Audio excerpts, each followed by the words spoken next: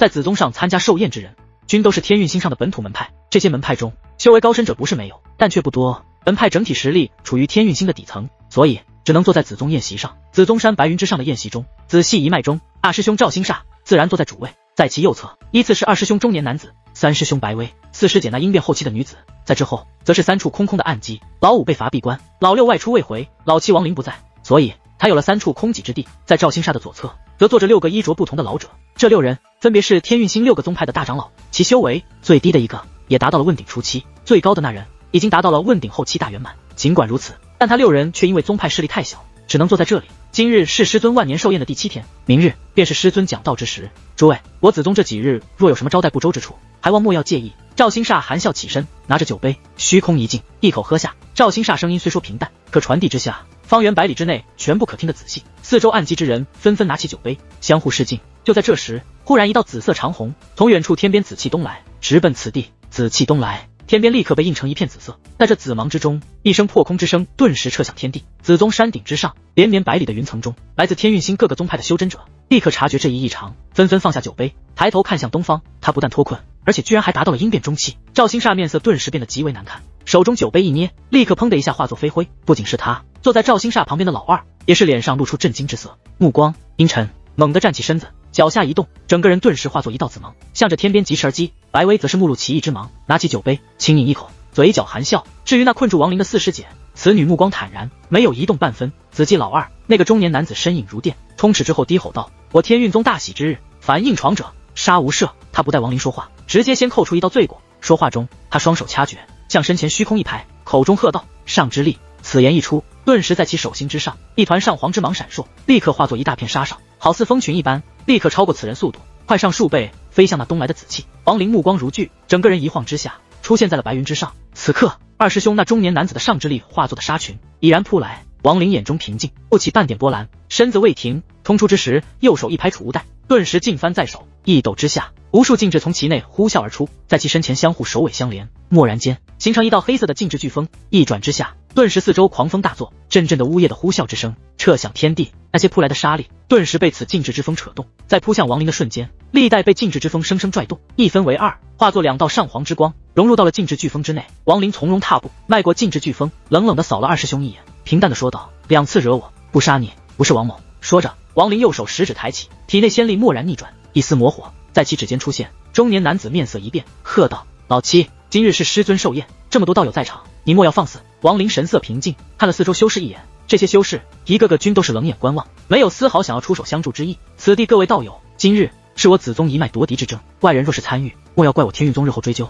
亡灵寒声说着，身子向前一踏，右手食指蓦然间点向中年男子。那中年男子身子速退，他吃过这魔火的苦头，此刻再看到，内心不由得升起一丝退意。就在这时，赵星煞面色阴沉的向前一踏，一步之下便来到了中年男子身前。他望着亡灵，沉声道：老七，归位。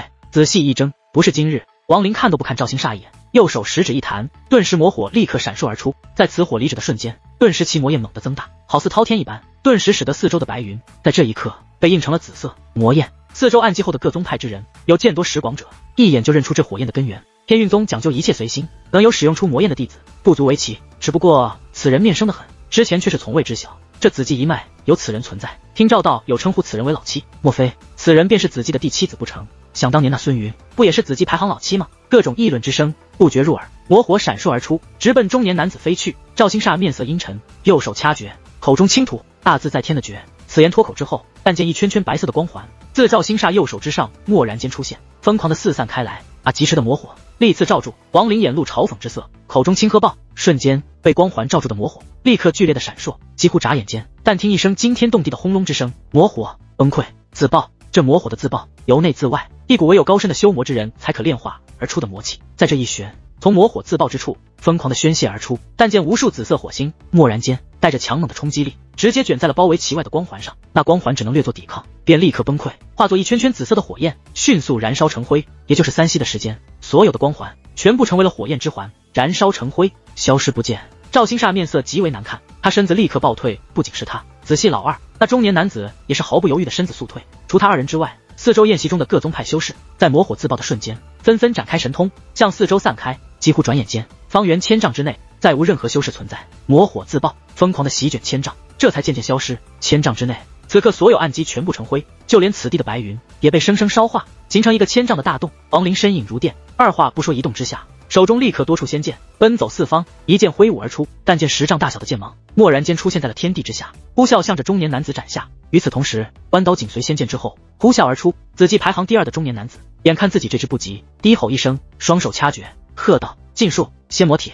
此言一出，他全身立刻传来阵阵噼里啪啦的声响，几乎在仙剑剑芒劈来的瞬间，他整个人立刻化作一团黑色的雾气，仙剑横扫而过，把雾气一劈为2，但立刻两团雾气顿时相互融合，化作为一，随后迅速向一旁疾驰，其目的显然是要逃。亡灵冷笑，手中仙剑一扫，在许立国的咆哮之声，仙剑立刻化作一道剑芒，直接冲出，紧追不舍，弯刀快他一步，转眼便追上黑雾，横冲直撞之下，顿时黑雾七零八散，其内传出中年男子的阵阵惨口当。赵兴煞盯着玉飞，一脸冷笑，却是没有阻止。亡灵看都不看赵兴煞一眼，身子一晃，消失在原地，出现时却是在了那黑雾退走之处。你跑不掉！亡灵冷声说道。零散的黑雾正在重新相会融合，其内传来中年男子咆哮的声音：今日师尊大寿，你若杀我，定会被师尊逐出门派。亡灵双目一寒，右手一拍储物袋，顿时坤极鞭在手一抽之下，但听啪的音声，融合之中的黑雾顿时再次崩溃。与此同时，此人的元神生生从黑雾内被震出。亡灵目光闪动，在此人元神出现的瞬间，身子一动，直接冲出，右手一把抓向此人元神。那元神尖叫一声，一闪之下居然瞬移而出。亡灵目光阴寒，坤极鞭蓦然一抽，此鞭在他手里多日研究之下，已然极为了劲。此鞭没有长短之分，目光所及便是鞭长之处。只听啪的一声，千丈外现身的元神顿时一颤，几乎就要崩溃，在其背部出现了一道深深的痕迹，大量的仙力精华立刻宣泄而出。亡灵身子一闪，消失在了原地，出现时却是在那元神前方，一抓住下，直接抓住此元神。元神眼中露出惊恐之色，正要说话，却是被亡灵抓住后，直接拿出魂幡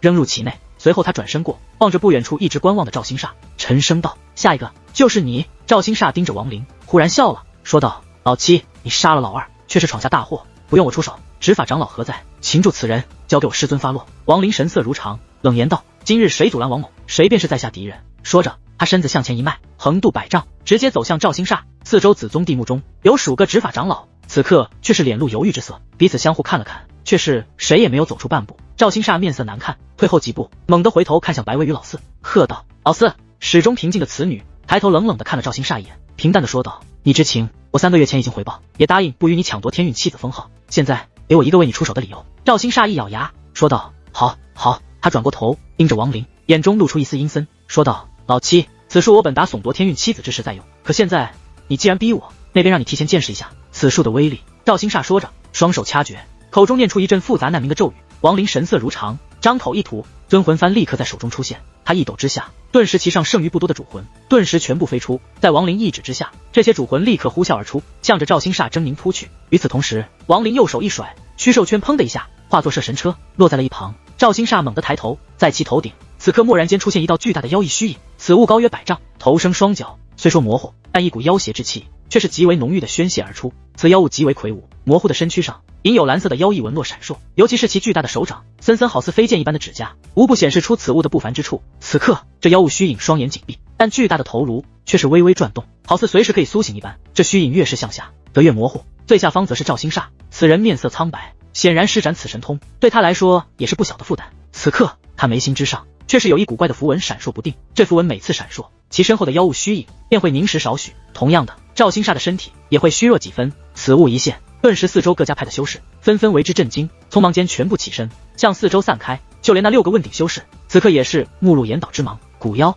那一直古井不浅，7天内始终一言未发，就连之前亡灵用出魔火时，也只是略看一眼的此地唯一一个问鼎后期老者水云门的大长老江天尊，皱眉轻声说道，其声疑惑不走，显然也并非完全确认。江道友，此物莫非真是那传说中上古时期曾出现过一时的古妖？江天尊身旁一个老者沉声问道。很像。七天尊沉吟少顷，回答道。亡灵释放而出的主魂此刻虽说看到了那妖异之物，但仍旧冲出扑向赵兴煞。赵兴煞双目露出奇异之芒，缓缓抬起右手，虚空一点，他这一动，其身后的巨大虚影居然也随之而动。那妖异之物的右手缓缓抬起，与赵兴煞一同点在了虚空之中，顿时一股复杂的气息顿时从赵兴煞手指之上蓦然间扩散开来。实际上，准确的说，这气息是从赵兴煞身后虚影手指释放，这气息远远超过灵力，甚均与仙力相比，也丝毫不差半分，与亡灵魔火自爆的魔力也半点不让。妖力。江天尊深吸口气，沉声道。亡灵双目一凝，但见赵兴煞右手所点之处，立刻出现了一道红色的漩涡，此漩涡疯狂的转动，当魂幡释放而出的主魂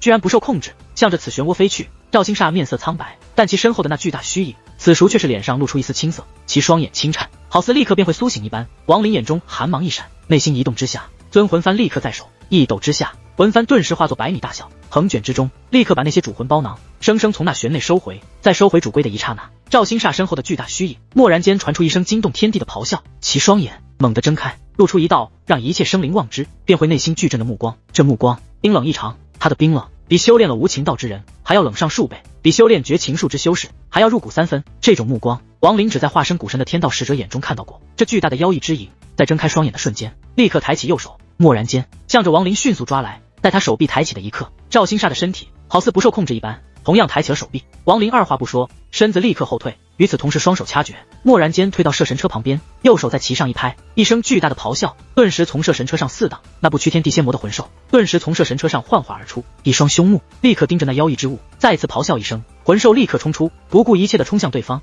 那妖异之物目光一闪，放弃了王林，而是落在了魂兽之上，右手改变方向，蓦然间向魂兽抓去。魂兽不屈的吼叫顿时回荡天地，他整个身子化作流星，拉扯着摄神车直接撞向妖异之物。但听一声剧烈无比的轰击之响回荡方圆万里，魂兽的身子无视妖异之物的右爪，直接穿透而过，钻入到了妖异之物的体内。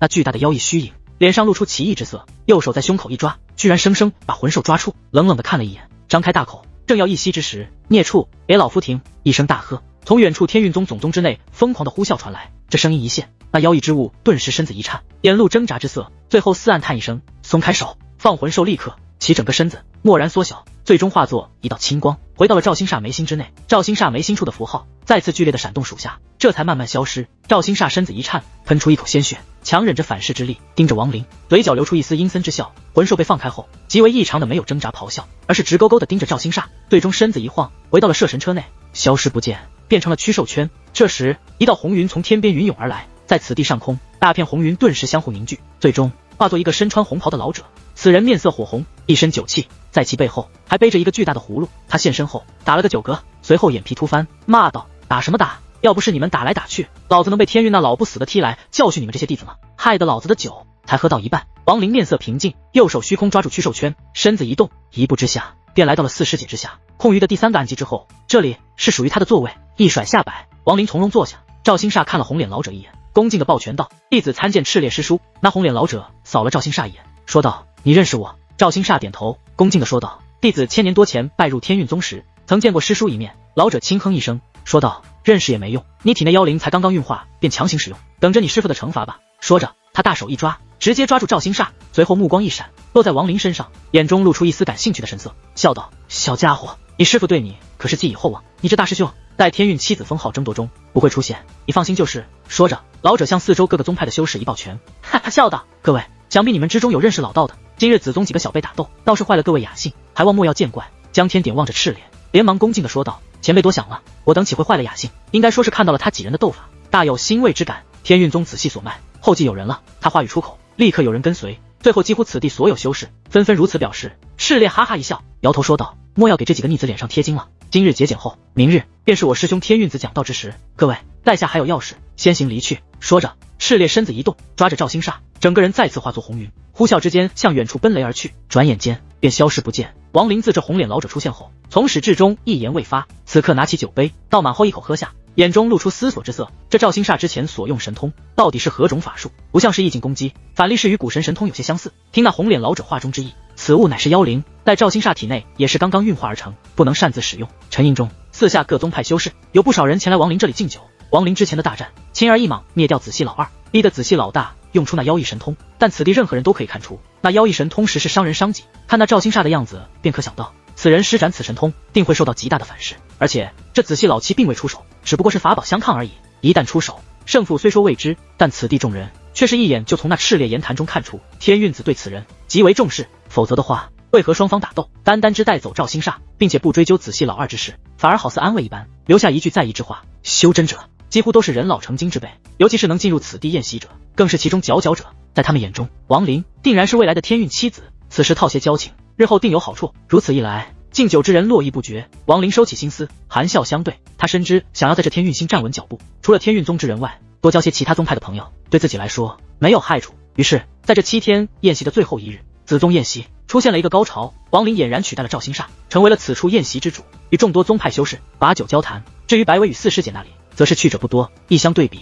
自然有些空闲。夜晚来临之际，宴席将散，王林拿起酒杯，恭敬地与江天尊敬酒一番。待江天尊等人离开后，他目光一闪，落在了不远处的四师姐身上。四师姐，不知那挪移之术何时才能传给师弟呢？王林目光一闪，缓缓说道。四师姐看着王林，少顷之后，微微一笑，一拍储物袋，手里多出一枚玉简，一甩之下抛给王林。原本打算此次师尊寿宴后去给你解封，却没想老七你自己出来。此事师姐也是无奈，还望师弟莫要见怪。此玉简内除了那挪移禁法之外，还有师尊当年传授给我的一式禁法。此禁法是师尊从一滴接仙术中模仿而出，威力尚可，送给师弟，全当月前之事的歉意。王林接过玉简，看了四师姐一眼，沉吟少许，点了点头。不到万不得已，他也不想与此人彻底交恶。毕竟这四师姐修为已然达到应变后期，而且此人始终并未露出恶意，即便是3个月前，也只是以禁法封印，并未实际出手。至于白薇，则是在一旁微微一笑，说道：“老七，此次天运妻子的封号，看来非你莫属。师兄先在这里为你提前祝贺。”说着，他拿起酒杯，向王林一示意，抿了一口。王林含笑拿着酒杯喝下，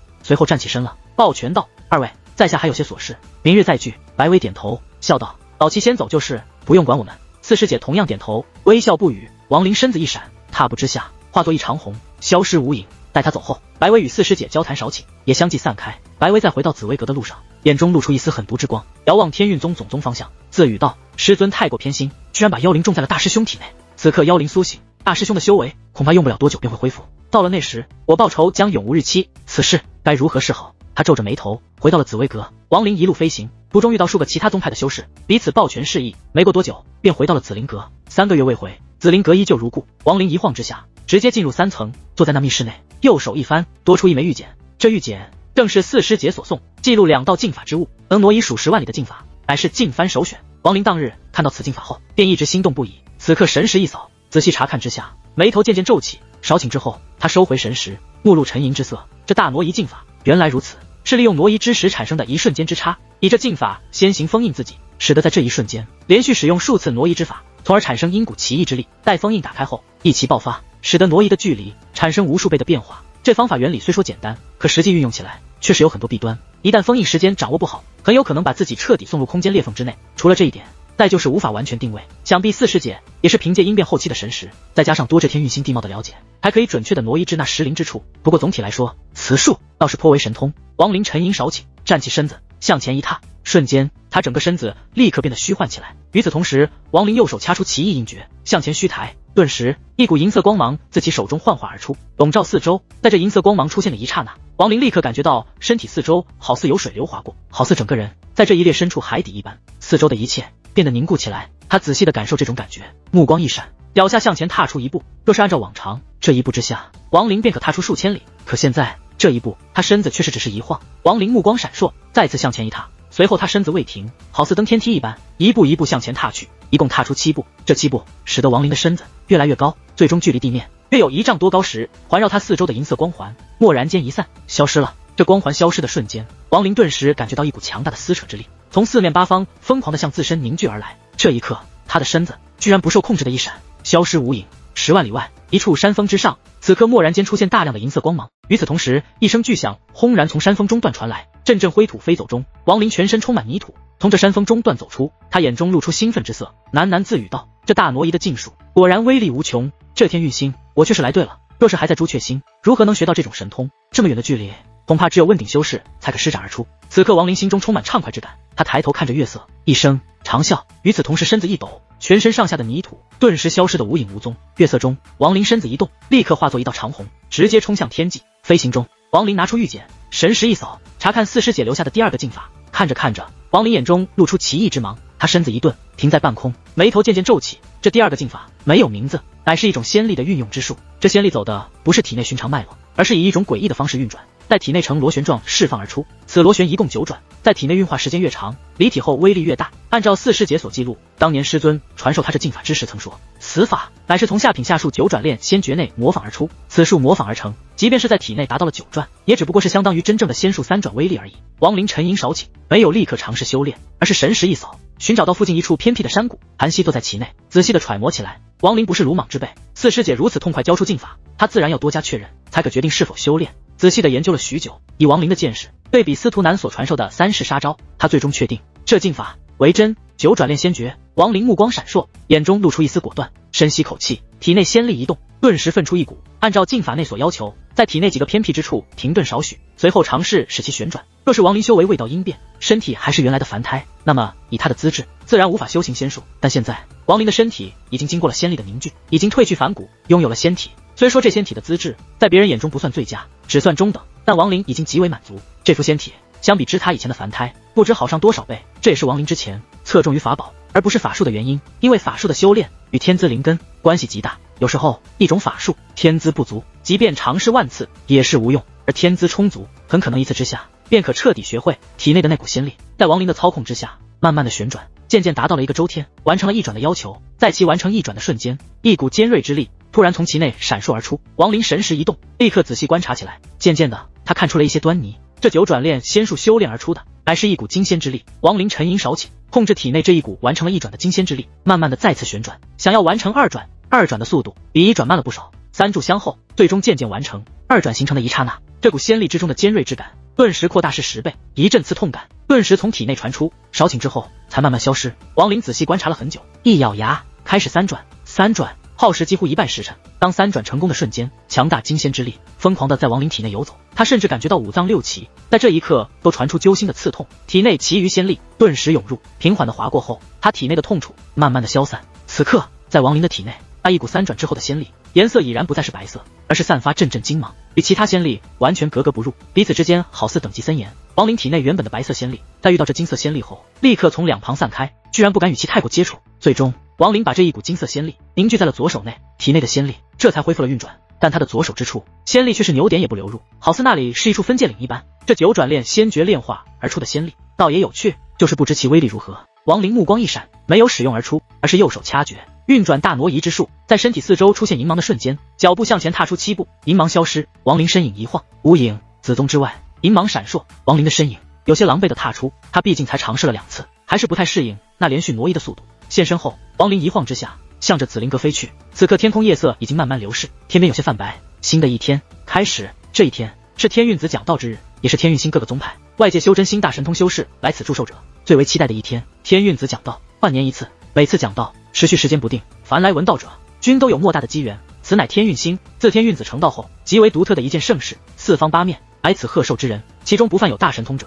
但即便是他们也都会在天运子讲道这一日静心听闻，应成道果。这一日清晨，天运宗赤橙黄绿青蓝紫7宗嫡系弟子以赤宗为先，当前从赤宗踏出。赤宗一脉弟子7人，一个不缺，均都是身穿红衣，袖口处有金龙刺绣，腰间仙河暖玉，7人化作7道长虹，从赤宗飞出，在天际之上横开，向着天运宗总宗之处敬拜。赤宗一动，紧随其后的则是橙宗，橙宗同样是7人，衣着橙色，齐齐飞出，在赤际一脉之后敬拜。接下来分别是黄绿青蓝4宗，待这6家全部出现后，才轮到紫宗。毕竟紫系一脉在天运宗来说是最弱的存在，紫宗之上只飞出3道长虹，落在天际一旁。其他6宗弟子的目光纷纷看来，其中有冷漠，有不屑，还有嘲讽，各种目光交错在一起，好似一把把利剑落在了3人身上。白薇神色如常，显然早就习惯了此事。至于那4师姐，则是面色带煞，紧咬下唇，一语不发。三灵站在那里，面色平淡，冷眼扫向其他6宗。这6宗弟子他一一看去，越看内心越惊，眼中瞳孔微不可察的收缩起来。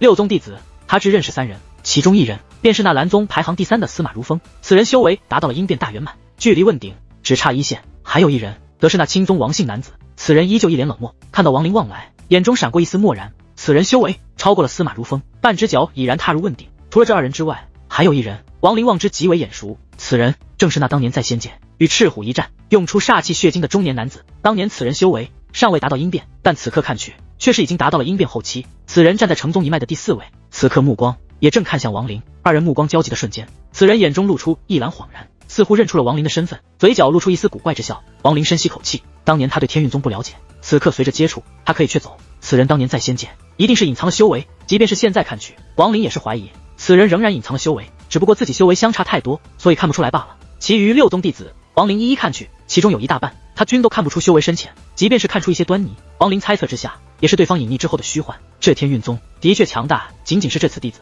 除了我仔细之外，随便一系便足以横扫朱雀星，即便是朱敲子有封号印诀，恐怕也有所不敌。王林神色如常，但内心却是阴沉。七系弟子全部来临后，紧接着则是七系之中的寻常弟子。这些弟子中，也不是全部都有资格闻道，而是其中天资聪颖者，亦或者修为高深者，方有资格近距离闻道。但见一个个七系寻常弟子纷纷从七宗之内飞出，各自站在本宗天运子弟子身后，密密麻麻成为扇形。如此一来，强弱之势一眼可见。七宗中，赤宗实力最强，就连其身后的寻常弟子也是强者众多。至于王林身后的紫宗弟子，则明显差上数筹。老七可看出我紫宗的没落。王林感慨间，耳边传来四师姐的声音，他沉默少许，点了点头，传音道：仔细一脉，比之其他六宗相差太多，你可知为何？四师姐轻叹说道：请说。王林神态平静，因为我仔细一脉，内斗太多，最重要的是天运七子封号换得太过频繁，不像其他几宗有千年天运七子存在。如此一来，我仔细一脉自然渐渐没落，再无当年孙云师弟在时的威风。四师姐苦涩一叹，不再说话。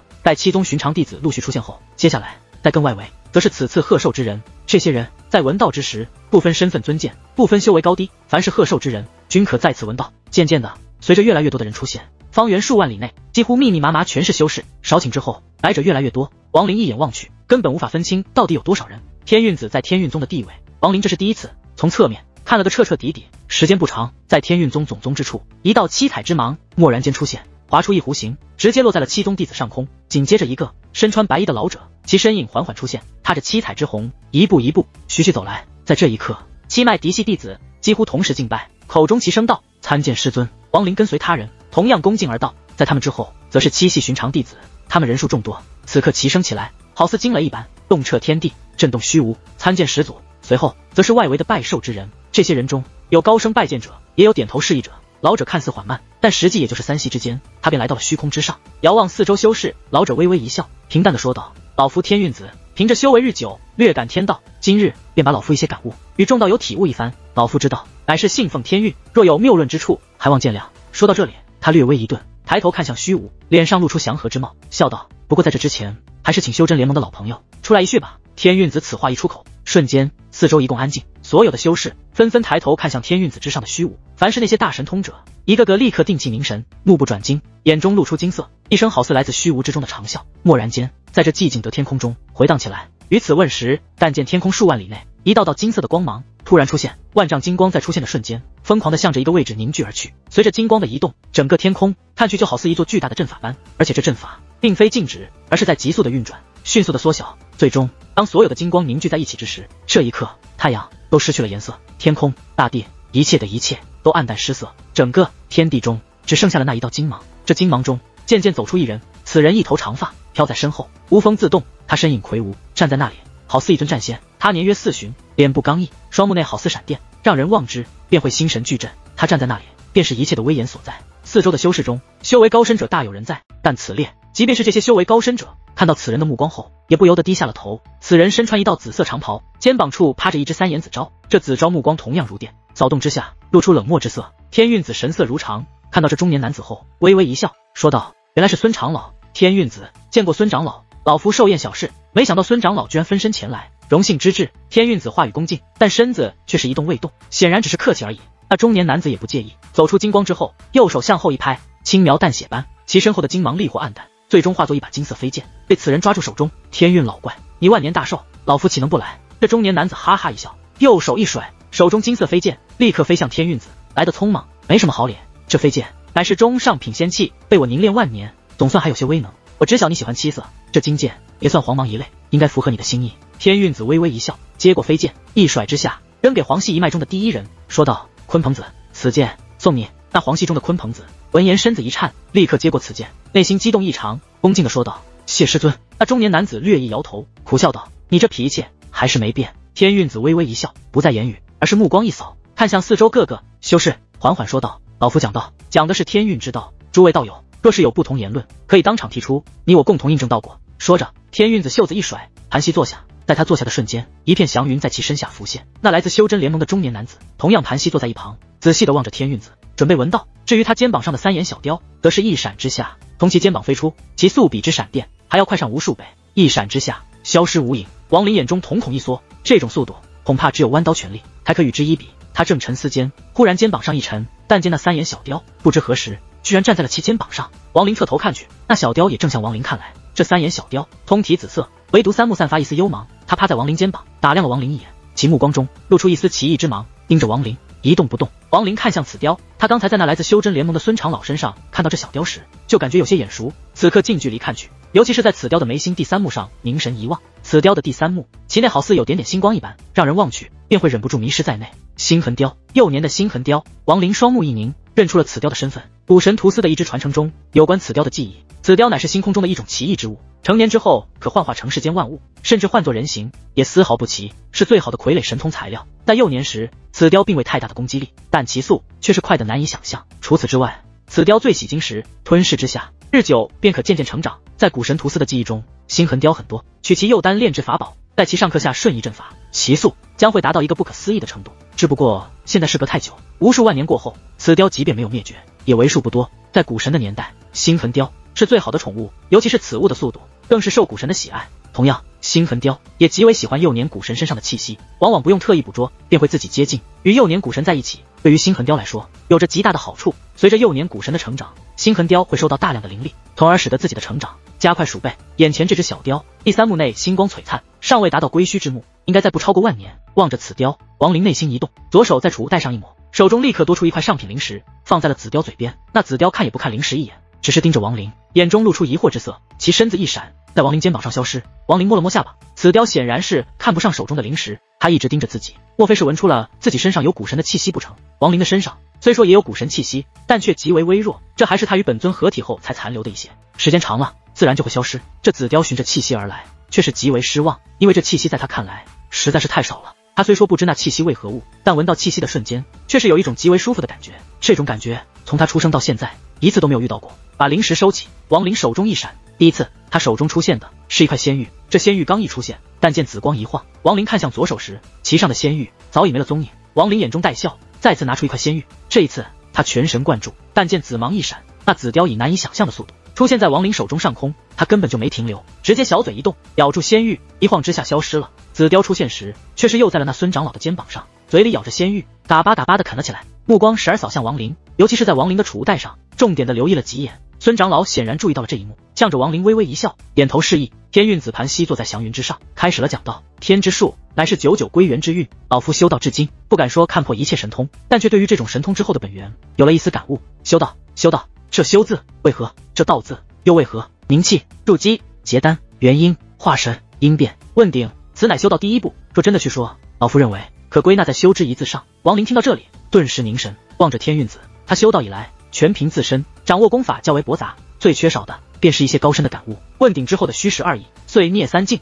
想必有些道友全部都是在这里生生卡住，再无寸进。这便是修道的第二步。老夫以为这第二步便是一个修与道之间的过渡，如何把修之一字上的神完完整整的过渡至道之一字上，重点便是这第二步。可惜包括老夫在内，始终却无法彻底明悟，好似冥冥之中有一股力量在干扰一切的感悟一般，总是在摸索中被无端的打断。天运子的声音徐徐传遍四周，讲述着他所感悟的修道。四周渐渐一片安静，就连那来自修真联盟的孙长老此刻也是沉默不语，眼中露出无奈之色。天运子前辈，不知这修道的第三步又是如何？四周的修士中有一人沉声问道，此人一身黑衣，站在那里，四周10丈之内没有任何修士存在，在此人身上有一股凶气缭绕，他的脸上有一道狰狞的疤痕，直接贯穿眉目，斜下颈部。天运子看了此人一眼，说道，这第三步乃是道之一字的真谛，修无数万载，只为求道。这道字一旦修成，便可达到一种不可思议的高度，只是如何去修，老夫却是不知。老夫的道乃是天运，若天之运道，自然一切可成；若是运机未到，只有化作黄土，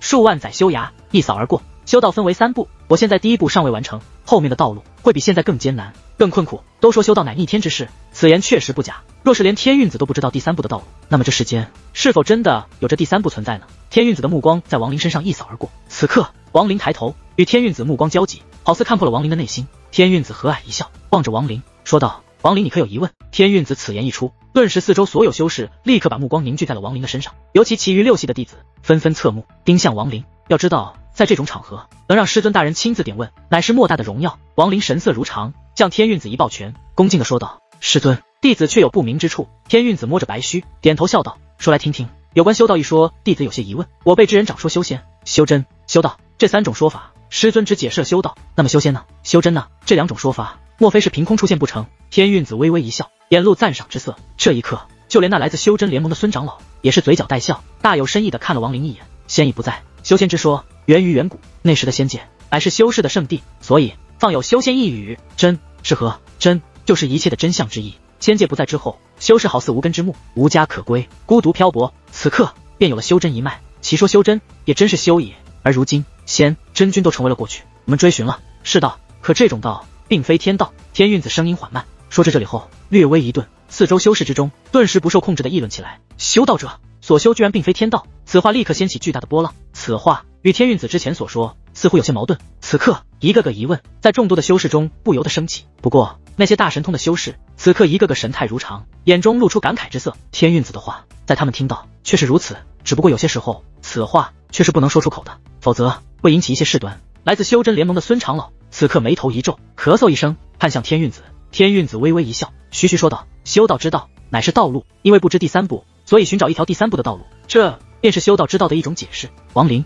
你可解惑？王林眼露思索，少顷之后摇头说道：弟子怀疑是否真有第三步存在。天韵子轻叹，眼中少见的露出一丝追忆之色，缓缓说道：3万年前，老夫与你一样，一直不信这世间修道真有那第三步存在，直到我见到了他。孙长老显然知晓那他是谁，听闻此话，面色立刻变得难看起来，眼中同样露出追忆之色，只不过其目光中更多的却是恐惧。此言一出，顿时四周修士变得异常沉默，唯有那些大神通的修士一个个立刻双目露出奇异之芒。天韵子前辈，这他是谁？天韵老友，可否把话说清？陆续的言论越来越多，所有的矛头全部指向天韵子口中的他。够了，天韵，此话莫要再提了。孙长老面色难看，沉声道。天韵子看了孙长老一眼，笑道：其实我很庆幸能在有生之年，在我迷茫之时他出现了，此人绝对已经踏入了第三步。王林目光一闪，四周之人同样如此，均都纷纷盯着天韵子，等待着他的下文。孙长老沉默少顷，叹了口气，摆手说道：罢了，你这天韵老的脾气一向古怪，说便说吧。天韵子笑道：修真联盟无数年来只在此人手中吃过一次苦头，此事没什么大不了。他是我此生所遇唯一的一个踏入了第三步之人，可惜此人却是昙花一现，再无音讯。此番天韵子讲道一直持续，只不过其后的讲道中，绝大部分修士的心思均都放在了天韵子口中的他的身上，但天韵子确实绝口不谈。此番讲道进行了3天，3天后讲道结束，王林一直安静的听着，渐渐有些领悟。老夫万年一寿的讲道之后，便是给诸位一场造化，我现在施展一次中品仙术，诸位道友能明悟多少便是多少。天韵子微微一笑，缓缓说道。天韵子言语一落，四周之人顿时定气凝神，几乎所有人，即便是那些大神通的修士，其中也有一些只比天韵子相差不多，但此刻也均都是目光一闪，仔细查看。要知道仙术太少了，尤其是中品仙术更是少之又少。天韵子大寿之所以会来这么多人，除了其名气与交友广泛之外，除了其讲道之外，便只有这讲道之后的仙术施展，才是让所有修士动心之处。王林深吸口气，目不转睛地望着天韵子，他此生没见过任何仙术，所见最高也就是那些从下品仙术上模仿而出的禁法罢了。禁法的威力已经如此强大，王林想象不出仙术到底强至何种程度。就在所有人全部盯向天韵子，等待其施展中品仙术之时，忽然远处天边传来阵阵奔雷之声，但见到道剑芒好似无数流星一般疯狂地宣泄而来。此地修士那些大神通者早就察觉了这一现象，此刻目光平淡地看去，天边的剑芒无穷无尽，数量无法想象，以遮天盖日来形容也丝毫不为过。阵阵剑芒齐齐传出呼啸之声，惊天动地，轰隆隆的疯狂逼来。这一幕王林此生只见过一次，那便是在仙界之时，宝塔的白衣女子苏醒后召唤与之仙剑剑魂之时，那整个仙界被剑笼罩，天韵子神色如常，要往远处。此刻无数飞剑疯狂涌来，阵阵寒冷的剑气好似一把把利刃向前冲出，直奔此地。不少修为不足的修士纷纷让开道路，不敢阻碍其前。一条宽大的通道蓦然间从人群内散开。天韵老儿，你的大寿之言，老夫岂能不来？一个桀骜的声音蓦然间从天地之间回荡而起。与此同时，但见远处疾驰而来的飞剑迅速晃动，齐齐分开，露出其后一个身穿青衣的老者身上。这老者须眉苍白且无风自动，整个人虽说清瘦，但却给人一种好似天威般的震撼。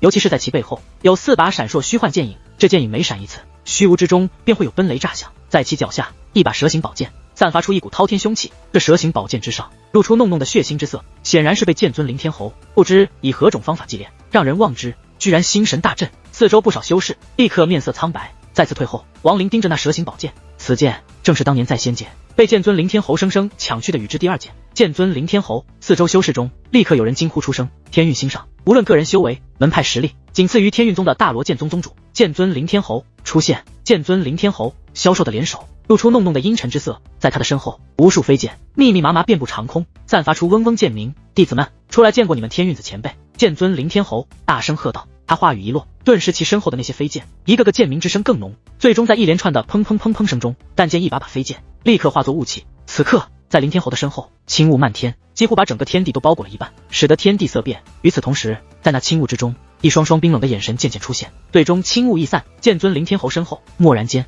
出现了无数脚踏飞剑的弟子，这些弟子全部身穿黑衣，背部背着古朴剑鞘，一个个目光如电，盯向天韵子，密密麻麻。王林一眼望去，那剑尊灵天侯身后的弟子恐怕不下万人，哈哈，不少老朋友都在。咦，孙长老居然也在！剑尊灵天侯目光一扫，最终落在了孙长老身上。孙长老微微一笑，说道：“天韵老友的寿宴，在下岂能不来？”灵天侯哈哈一笑，看向天韵子，说道：“天韵老儿，怎么不欢迎老夫？”天韵子神色如常，笑道：“罢了，今日你来的时机很好，我便以你作为仙术的施展对象，让诸位道友观摩一二，可好？”灵天侯眼神一寒，笑道：“正有此意。”天韵子微微一笑，抬起右手掐出印诀，口中徐徐说道：“诸位道友，老夫今日施展的仙术，乃是中品仙术。此术是老夫在一废弃星球无意中得到，名为隐仙术。此术老夫研究之下，发现是当年仙界之人度我修士去仙界所用，一旦施展，便会有莫大神通灵境，还请诸位道友看好。”剑尊灵天侯冷哼一声，目露寒芒，盯着天韵子。天韵子含笑，手中掐诀，顿时一道赤色之光在其手中凝形。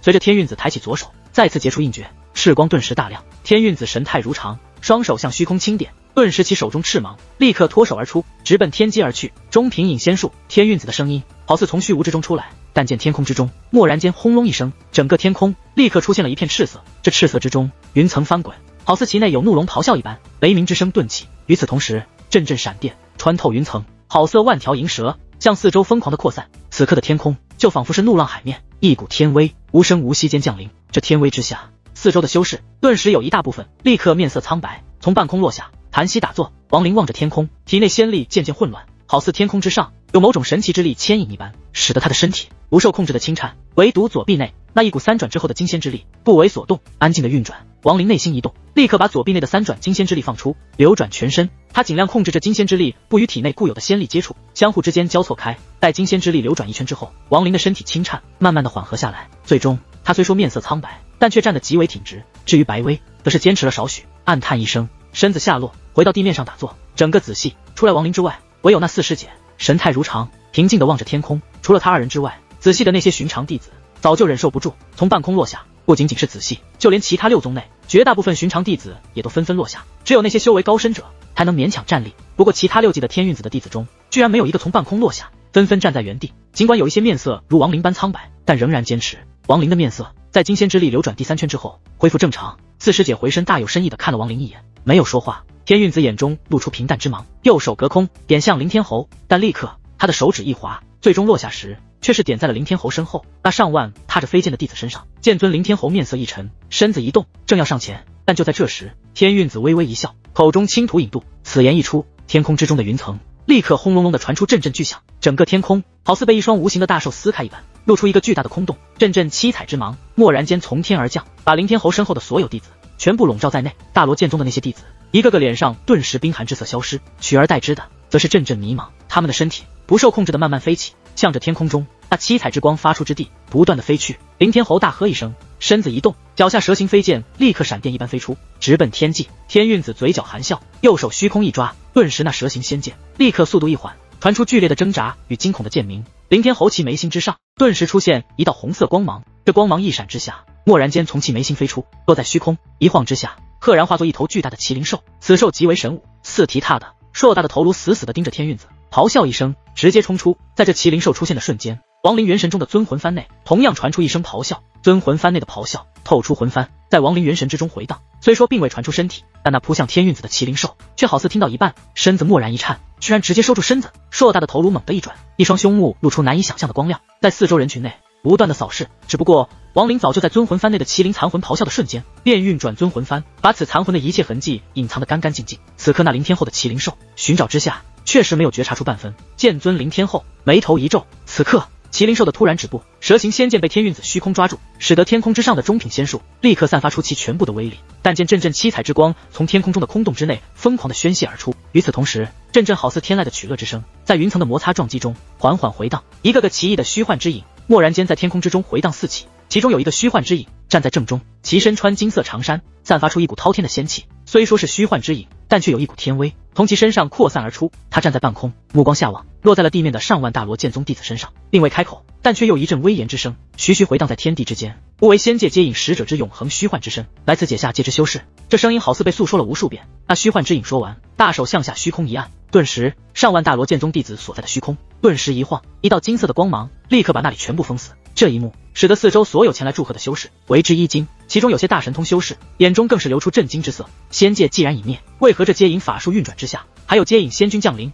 这些人如果真的被接引而走，所去何处？莫非是去破碎的仙界不成？亦或者是去一处从未有修士进入之地？无数的疑问在众多修士心中蓦然而起。与此同时，天韵子的身影在这些修士心中立刻变得无比神秘起来。这接引术贵为中品仙术，怎么可能会在意废弃修真心被天韵子寻到？在这里一定有问题。就在众修士各自心中猜测之时，剑尊凌天后目光顿时阴沉无比，冷声道：“天韵老儿，老夫带弟子为你祝寿，你居然不顾身份，直接对我弟子出手，此为何意？”他右手一招蛇形仙剑，立刻一晃之下，从半空飞回身边。他索性也不阻拦，倒要看看这天韵子到底要干什么。天韵子神色如常，笑道：“让你的弟子感受一下当年的仙剑，岂不是好事一件？”他二人说话间，上万大罗剑宗弟子一个个全部不受控制的飞起，一一落地半空中的空洞之内，消失不见。剑尊凌天后面色始终阴沉，一动未动，冷眼看向天韵子，一直到最后一个大罗剑宗弟子在天空中的空洞内消失，天空之上的奇异之象这才慢慢消散，恢复如常。天韵子抬头看了看天空，温和的说道：“老夫这中品仙术虽说没有攻击力，但当仙界不在之后，却是仍然可以把人直接收走。至于去了何处，老夫就不知道了。”你……剑尊凌天后盯着天韵子，面色越加阴沉。天韵子看向凌天后笑道：“剑尊莫急，3天后在此地，你那大罗剑宗的弟子会回来的，到时候还要接老夫几人，让我问问他们到底去了哪里，都看到了什么。”剑尊凌天后阴沉少顷冷哼一声，不再言语。他心知肚明，一天韵子的身份断然不会当着如此多的道友面出这等手段来对付自己的弟子。如此一来，这天韵子的老脸被彻底丢尽。此刻他既然说3天，那就一定是3天。这天韵子这番动作只不过是给自己一个难看罢了。此刻四周的修士中有天资聪颖的抬头望向天空，似有所思，更有一些暗中模仿面露沉吟之色。王林抬头看着天空沉思起来，这中品仙术在他看来极为神奇，仅仅看了一次根本就不可能学会，但却让他对于仙术多了一层了解。这个仙术所造成的一切虚幻之幕，虽然并非天韵子创作而出，实际上此术乃是永恒存在，只需要有了开启的口诀与方法，拥有了施展的资格，便可在任何地方直接施展而出，把想要接引的仙界之人直接带走。天韵子的仙术施展完毕，他并未宣布此番讲到结束，而是眼露一丝奇异之芒，徐徐的说道：“此番除了老夫万年之寿外，还有一事，诸位道友做个见证。我天韵子共有7系弟子，其中唯有皇子2系，尚没有天韵妻子封号之人存在。今日便是这2系弟子中诞生天韵妻子封号之刻。”此言一出，四周修士的目光立刻看向皇子2宗弟子身上凝聚，只不过绝大部分修士决斗士看向皇宗，至于子宗所观不多，毕竟几乎人人皆知此宗太弱。皇宗6人30年前，其中排行老3的皇宗天韵妻子封号者，在一次外出星空之时神秘失踪，此后音讯全无。此刻皇宗这6人一个个均都面色平静，没有任何波澜之色。其中站在最后一位的中年女子，她上前一步，看向天韵子恭敬说道：“弟子弃权。”她此言一出，顿时皇宗之人中陆续有人走出，躬声弃权，最终只剩下2人一动未动。这剩下的2人，王林只对1人有些印象，那便是刚刚得到了天韵子赏赐中品仙器的鲲鹏子。除了鲲鹏子之外，在他的旁边还站着一个老者，此人看起来一脸皱纹，其貌不扬，即便是穿着黄袍，看起来仍然好似干瘦的老一般。他便是皇系一脉的老大韵道子，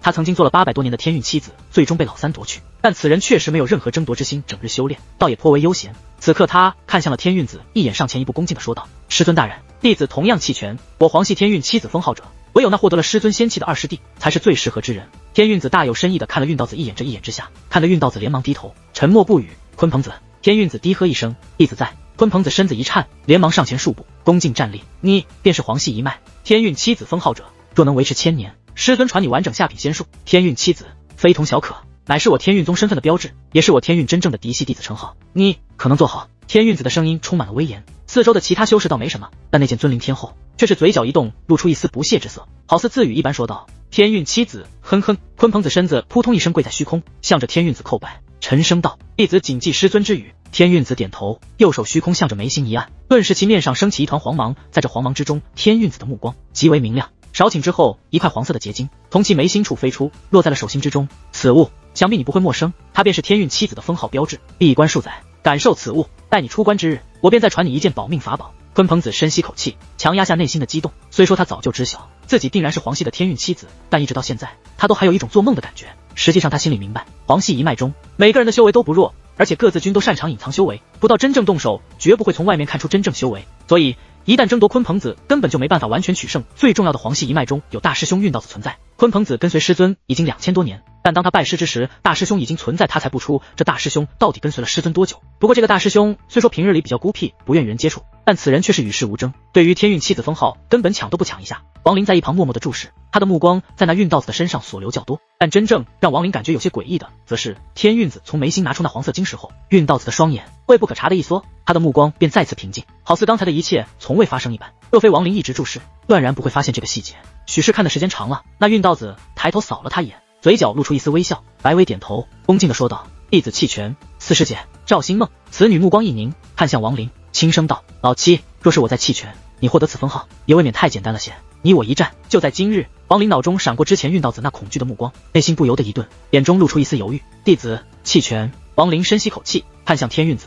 天运子蓦然一怔，这种表情在他身上，这几乎是王林第一次看到。天运子眉头一皱，看向王林，沉声道：“为何弃权？”赵星梦也是脸上平静之色消失，露出一丝古怪之芒。他望着王林，沉默不语。王林脑中运道子之前那恐惧的目光始终不散，此刻听到天运子的话语，沉默少顷，说道：“弟子修为不足，无法与四师姐抢夺。”王林。天运子打断王捧的话，深深的看了他一眼，沉声道：“为师希望你抢夺一次，我的弟子不要那种懦弱之辈，你也莫要被人中获，心中无端升起众多杂念。你只需记得，一切随心而行。我给你半炷香的时间，你仔细考虑清楚。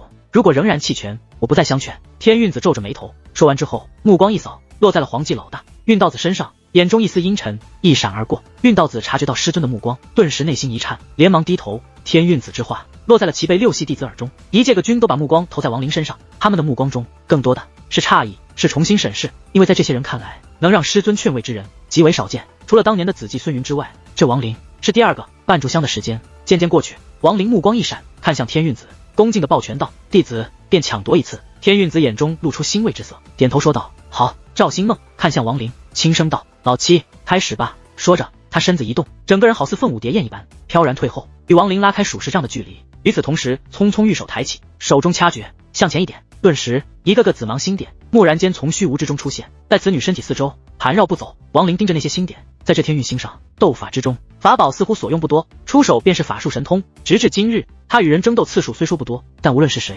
均都是以神通之术作为主要攻击手段。但见那些盘旋在赵星梦身边的星点，在此女右手食指的虚空划过中，蓦然间全部向着其手指凝聚而去，几乎眨眼间，此女整个右手便被映照在了一片浓浓的紫色之中，就连她的相貌此刻也被紫色衬托，有了一丝奇异之感。老七，师姐知道你一直不知晓，今日我便告诉你，我知道乃是妖影道，世间一切神通，只要不是超出我修为太高，我只需看一遍，虽说无法完全施展而出，但却多多少少可以模仿一二。此术乃是我模仿你画魔指所创，我称之为紫魔手。说着，赵星梦右手向前虚空一拍，顿时其手中环绕的紫光蓦然间一闪而出，从其手中脱离，带着一阵呼啸之声，向着王林迅速疾驰。王林目光一闪，身子蓦然后退，与此同时，右手食指抬起，体内仙力一动，顿时逆化而行。蓦然间，在王林的右手指尖之上，一紫色的火星出现，在这火星出现的瞬间，一股滔天的魔气顿时呼啸而出，笼罩四周。此子是否真的是符合我运道之人当年的他曾给我留下一句话：我知道，乃天运之道，只有寻找符合我运道之人，我方可有踏出第3步的可能。天运子神色如常，目光在王林右手食指上略一凝视，若此子真是，那么我天运子不惜一切代价也要拼一次。自遇到他后，这3万年来，我已经失败了无数次，原本众多的弟子此刻也均都损落大半，我这么做到底是对是错？天运子望着王林，眼中露出一丝往畅。画魔指，王林目光凝重，低吟道：其食指之上的紫色火星蓦然间脱手而出，向前急闪而去，与赵星梦的紫魔手蓦然间撞击在了一起，紫色星点彻底的融扒到了紫光之中，一阵噼里啪啦的声响顿时从其内疯狂的散出。与此同时，一阵奇异的变化在其内不断的演变而出，这一丝变化维持不到数息便立刻崩溃，但见一道紫色的光环疯狂的自其内宣泄而出，化作一股勃天的魔气，轰隆隆中四下散开。这宣泄而出的光环内蕴含的魔力，比之王林画魔指内所蕴含要高出数倍，显然是经过了某种奇异的变化之后逆变产生。赵星梦的身子立刻退后，其右手一拍储物袋，手中立刻多出一枚珠子，他眼露狡黠之色，口中轻吐收。此言一出，顿时四周扩散开来的魔力突然一顿，紧接着以极快的速度疯狂地向着赵星梦手中的珠子袭击而去，转眼间便被那珠子彻底吸收。原本洁白无瑕的珠子此刻变得漆黑一片，其内好似有冤魂一般，散发出阵阵阴寒之气。老七，师姐不与你抢那天运妻子的封号，但这异化之后的魔力却是必须要归我。赵星梦拿着珠子轻笑道。王林看了那珠子一眼，沉声道：你创了那紫魔手，想必就是为了引我用初画魔指，从而吸收其内的魔力吧？师姐，你若直接告知，或许师弟并无反感，可此刻你若想得到那魔力，却是不可能了。王林话语出口的瞬间，赵星梦手中珠子内的漆黑魔气顿时消散，好似从未没有出现过一般。那漆黑的珠子迅速变得银白起来，这魔力并非是真正的修魔之力，而是王林以自身仙力逆化后展现的一丝虚幻。如此一来，他方可随心所欲，心念一动间便可使其崩溃。这种逆化的仙力不能给人，否则对方研究之下，自然可以找出修炼化魔指真正的方法。王林曾答应司徒南，这3式杀招绝不外传。赵星梦面色一沉，秀眉紧皱，看了眼手中的珠子，一捏之下，这珠子顿时碎裂。他抬头看向王林，轻声道：“老七，我只要你一丝魔力，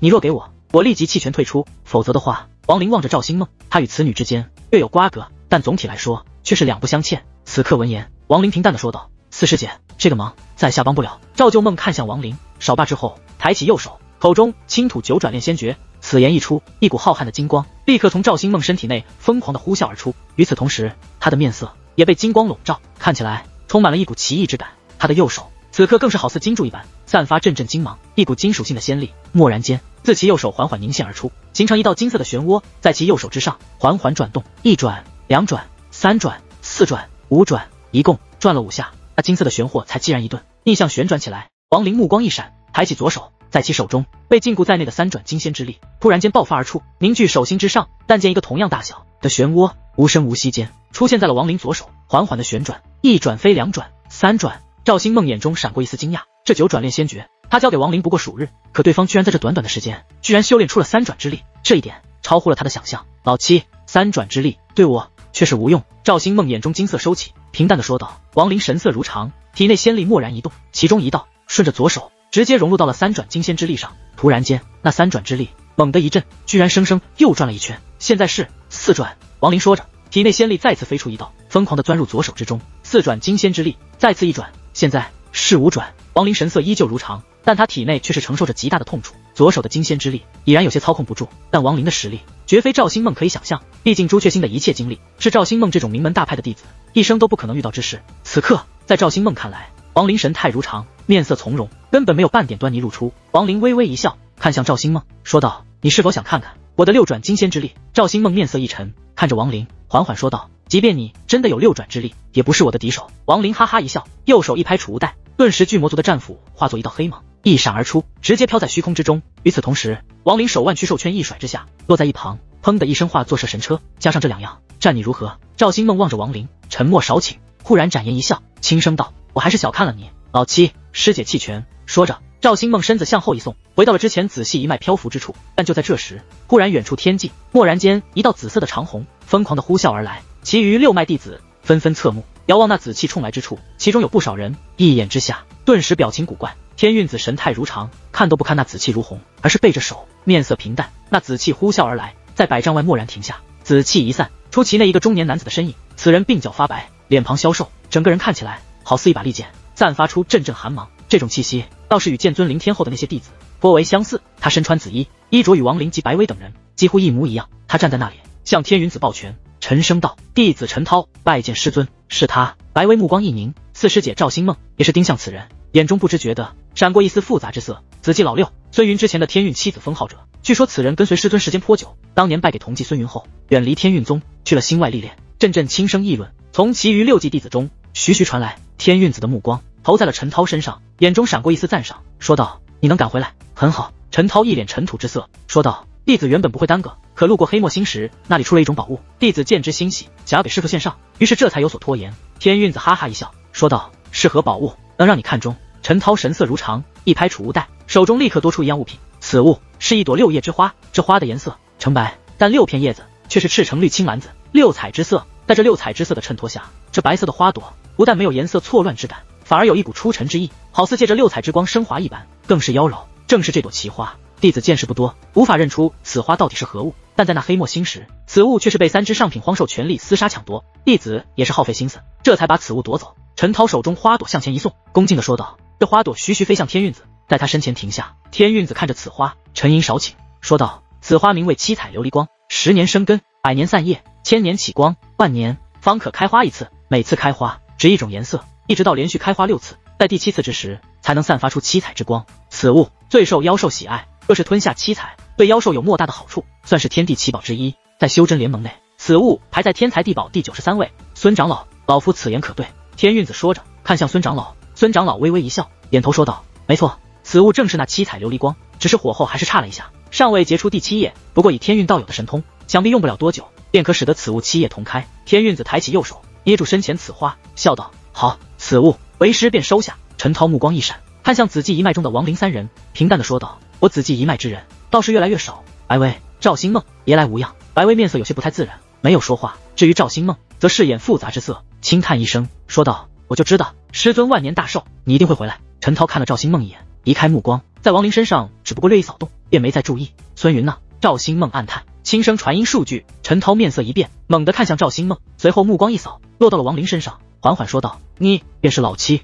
报上名来。亡灵目光平静，看着此人。这陈涛的修为没有掩饰，从此人来临之际，亡灵便隐约看出此人的修为绝对超过了应变，应该是达到了问鼎。至于问鼎修为的哪一个境界，亡灵看不透。你不配做我的七师弟，我的七师弟只有孙云。陈涛目光平静，从亡灵身上移开。天运子始终在观察自己的弟子，含笑不语。师尊，弟子此番回来是想重新获得天运七子封号，还望师尊成全。陈涛看向天运子，恭敬但却坚定地说道。天运子微微一笑，说道：天运宗，你仔细一脉中，目前只剩下你七师弟与你有资格，只可产生一个。陈涛嘴角出一丝寒意，点头，二话不说，身子向前一踏之下，便来到了亡灵身前，右手比之闪电还要快上数倍，一晃打出一道硬诀，以奔雷之势，蓦然间落到了亡灵身前1丈外。但听一阵轰隆隆的巨响，亡灵身子立刻暴退，巨魔族的战斧出现在其身前，阻拦硬诀的冲击之力。与此同时，亡灵右手上的金仙之力也在一闪之下释放了少许，如此才使得亡灵退出数十丈外后，收住了身子。他面色阴沉，盯向陈涛。他刚才全神贯注，对方这一记硬诀并非是向他攻击，而是起到震慑的作用。尽管是落在了虚无之处，但余波的威力仍然可以使得亡灵身子被生生震退。这种实力，亡灵显然无法匹敌。亡灵却是不知，此刻那陈涛内心更是惊讶。他刚才的那一式神通威力极大，虽说落在虚空，但余波的威力最起码可以使得这仅仅应变中期的小子横扫出100丈外。如此一来，他便可起到震慑的作用，再不用动手，直接获得天运七子的封号。可现在却只是使此人退后数十丈，这个距离显然起不到之前震慑作用，反倒是自己把他推开，要与此人一战似的。你弃权？陈涛眉头一皱，冷淡地看向亡灵，以一种不容置疑的语气缓缓说道。亡灵望着陈涛，目光渐渐寒冷，此人的霸道极为明显。他一语不发，左手之上的5转金仙之力蓦然间抬起，向前一送，那5转金仙之力顿时旋转而去，带起一股奇异之声，几乎眨眼间便直接临近陈涛身前。陈涛看了那5转金仙漩涡一眼，轻声道：此术不是这样用的。说着，他右手向前一点，一指之下，那疯狂呼啸而来的金仙之力漩涡蓦然间停止不动，在陈涛右手食指前传出阵阵嗡鸣。陈涛右手食指在漩涡上一弹，这金仙漩涡居然一顿之下缓缓地旋转了一圈，其上的威力更大。此刻的他已经达到了6转。陈涛食指未停，再次弹了3下，蓦然间一股好似可以毁天灭地的气息在这金仙漩涡上疯狂地传出。此刻这金仙漩涡达到了极限的9转。陈涛抬头轻蔑地看了亡灵一眼，右手向前一按，顿时那9转金仙漩涡蓦然间调转方向，向着亡灵呼啸而去。亡灵面色阴沉，身子立刻后退，右手虚空抓住战斧，身子一跃而起，向下一斩。但听一阵轰隆隆的雷鸣巨响，战斧之上一道10丈大小的斧芒疯狂地呼啸而出，向着呼啸而来的9转漩涡直接落下。斧芒一闪而过中，9转漩涡一晃，速度略缓，但仍让极快，直奔亡灵。亡灵临危之际丝毫不乱，右手抬起，虚空一划，顿时一道银芒笼罩在那冲击而来的9转漩涡之上。与此同时，瞬移之术被亡灵施展而出，只不过施展的目标不是自身，而是那银芒包裹的9转漩涡。一道道瞬移之术在亡灵手中以极快的速度挥舞，几乎是眨眼间，他便完成了这一切。口中轻吐大挪移，话语出口的瞬间，那被银芒包裹的9转漩涡已然临近亡灵身前3丈，阵阵毁灭的气息疯狂地吹在亡灵的身上，但他却是神色没有半点惊慌。9转漩涡疯狂而来，但就在其冲击到亡灵身前1丈之外时，蓦然间包裹其外的银芒立刻剧烈的闪烁，最终居然在亡灵面前生生的消失无影，好似从来没有出现过一般。这一幕看得四周众修士立刻双眼一凝，天运子眼中闪过一丝赞赏，略点头。陈涛目光一闪，内心对于这个亡灵不再如之前般轻视，这一切都是在极快的时间内发生。几乎在那9转漩涡消失的瞬间，亡灵手中战斧一收，右手掐诀，向着不远处的射神车蓦然一点，口中喝道：魂兽现！那射神车，陈涛之前只是一扫而过，没有太过注意，此刻猛地转身看向此车，但见一股不屈之意蓦然间冲天而起，与此同时，那庞大的魂兽疯狂地凝形而出，发出一声剧烈的咆哮，这声音穿透天地，顿时其余6系的弟子纷纷为之震惊。此宝他们几乎从未见过。听到这魂兽不屈之吼后，亡灵在那些6系弟子内心立刻被提升了一个高度，即使是四周那些来祝寿的修士，也均都目奇异之光，尤其是几个修为高深的老怪，更是盯着那魂兽，目露沉思之色。就连剑尊灵天侯也是见到那魂兽之后，眼中闪过一丝惊讶。亡灵身在半空，低喝道：“吞了他！”魂兽咆哮着一跃而去，其速太快，几乎转眼间便冲向陈涛。陈涛眼中闪过一丝战意，双手迅速掐诀，瞬间在其身前一道紫色的光球立刻形成。在魂兽扑来的一刻，陈涛手中的光球立刻崩溃，轰一声巨响，震得四周大部分修士双耳轰鸣。但见半空中陈涛的身子一动未动，但其身上的衣服却多处破碎，样子颇为狼狈。至于那魂兽，则是被冲击之力推动，退后数百丈，身子一抖，再次咆哮，疯狂地冲来。这一次他全身上下多处位置出现了铁链的痕迹，那铁链被拉得笔直，一头连接着他身，另一头连接着射神车。陈涛眼中的战意更浓，抬头狂笑，喝道：“好一头凶兽，倒也有趣。”说着，他干脆一把撕下上身的衣服，赤裸着半身，一拍储物袋，顿时手中多出一条黑色的长绳。这绳子好似某种生物之精，被陈涛一拿出，便立刻有一股腥味扑面而来，其中更是有一股蛮荒之气弥漫而出。凶兽，我这地龙之精乃是在一妖星独自生有500余年，从一头脱去的妖龙身上抽出，看看你能否从这龙精之内逃出。说着，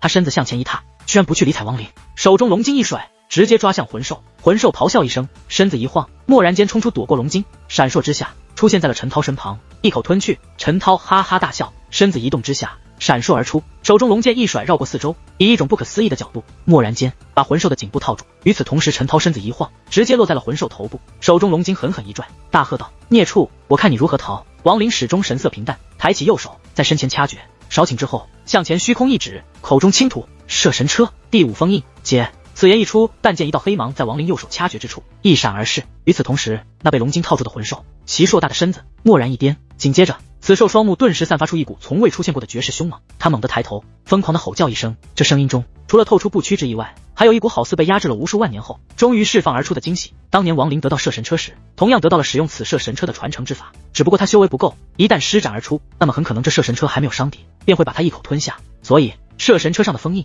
亡灵自始至终还没有打开过一次。今日是他第一次打开了5道封印中的第1道，使得射神车的威力暴增。射神车能够射下漫天仙神之法宝，岂能是如现在这般？当此车5道封印全部打开之时，其威力无法想象。只不过以亡灵现在的修为，即便是打开第1道封印，也要承受极大的后果。一旦最终他无法收回射神车，那么等待他的将是此车的反噬。不过随着修为达到了应变中期，亡灵内心多少也有几分把握，否则的话他不会轻易打开封印。打开了第1道封印的射神车，不仅仅是其上的魂兽气息变化，就连射神车其上狰狞的利刺也在瞬间变化起来。但见那些利刺居然蠕动起来，迅速延长，变得比之前更是狰狞数倍，而且在那一根根利刺上闪烁着阵阵黑芒。这些黑芒闪烁中，顺着与之连接的铁链迅速流入魂兽体内。那魂兽疯狂的咆哮之中，其身子蓦然间胀大了数倍，由原来的数十丈大小，转眼间化作了上百丈，好似一尊脚踏大地的巨兽一般，狠狠地绊了一下身子。顿时其上的陈涛其面色第一次变了，但见阵阵黑芒从魂兽体内疯狂地扩散而出，齐齐向着其背上的陈涛冲去。陈涛一手抓着龙筋，一手掐诀，但见一个个紫色光球蓦然间出现在其身体四周，随着黑芒的冲来，那些光球立刻纷纷崩溃。但听阵阵轰隆隆的巨响之中，陈涛传来了一声闷哼。魂兽那庞大的身子在这一瞬间，其上黑芒脓药，其整个身子忽然一晃，居然全部化作黑芒，好似崩溃一般，疯狂的四下散开。半空中只留下那空空套住的龙筋，以及站在虚空中面色难看的陈涛。在其四周则是一道道迅速旋转的黑芒，几乎是眨眼间，在陈涛身前100丈外，所有的黑芒全部凝聚在一起，最终幻化成魂兽的样子。打开了第1道封印之后，魂兽的进攻不再以吞噬为单纯的手段，它可以使用一些天威神通。陈涛虽说面色难看，但其双目中的战意却是更加浓耀。他猛地转身遥望亡灵，阴森地说道：“小师弟，你现在已经具备了成为我师弟的资格，不过这种资格却是要付出代价。”亡灵盯着陈涛缓缓说道：“你没有成为我师兄的资格。”陈涛看了亡灵一眼，哈哈一笑，说道：“这凶兽打起来有些费时，不过只要把你擒住，此兽却是跑不掉。你且看看我到底有没有成为你师兄的资格。”说着，他身子蓦然一动，化作一道残影，直向亡灵而来。对方是问鼎修士，亡灵自然知晓自己不是敌手，但若让他就这么放弃，却是不行。即便是输，亡灵也要让此人知晓，不应该去招惹自己。此刻陈涛闪烁而来，亡灵神色如常，并未闪躲，而是抬起右手。这一次他伸出的是小指，司徒南3式杀招的最后一式，乃是犹豫了很久，最终才决定传授给亡灵。这一式杀招，司徒南曾严肃地说过，此招不到应变后期莫要轻易使用，若是以应变初期来施展，伤敌之前，自身必定会受到反噬，应变初期的修为根本无法承受，只有到了应变中期才可勉强用处，但也不要把此事完全用绝，否则还是会受到反噬。即便是应变后期使用这第3式杀招，也要谨慎，只有到了问鼎之后，使用此式才可以随心所欲。亡灵的右手小指虚空点向陈涛，在这一刻，他的身体内没有任何仙力波动，甚至连生命的气息都在慢慢消散，在极短的时间内，他整个人再无任何生机。这一幕顿时让四周绝大部分修士立刻为之一怔，就连天韵子也是目光一凝，深深的看了几眼那始终观望的剑尊灵天侯，目光闪烁，盯着亡灵，嘴角出一丝奇异的微笑。此子不错。四周祝寿之人中有一个红脸老者，此人背后背着一个巨大的红色葫芦，此刻打了个9格，看了亡灵一眼，嘀咕道：这一招怎么和老子来这里时遇到的那个疯子所施展的一模一样？陈涛的身影在亡灵身前5丈之外时，一股他这些年来除了面对那些老怪之外几乎很少出现的危机感。蓦然间，自心头一闪而过，此刻的亡灵全身生机完全消散，唯独双目明亮异常，但这明亮中却是有一股死寂的冷漠。这种目光落在陈涛眼中，却是让他内心一震。这是什么目光？即便是修炼的无情道，也断然不可能拥有这种目光。黄泉指，亡灵口中倾吐。黄泉指是司徒南3式杀招中最后一式，修炼此式绝非前2式般可以感悟所得，这第3式必须要先学会黄泉生窍诀之后，通过命入黄泉之中所产生的生与死之间的转折，才可感悟而出。当年司徒南便是在生与死之间的黄泉之际中有所悟，结合那残次的下品仙术，终于模仿而出这一式杀招。此神通一现，其威力，司徒南曾狂傲地说道，即便比之那真正的破碎下品仙术还是不如，但绝对不会相差太远。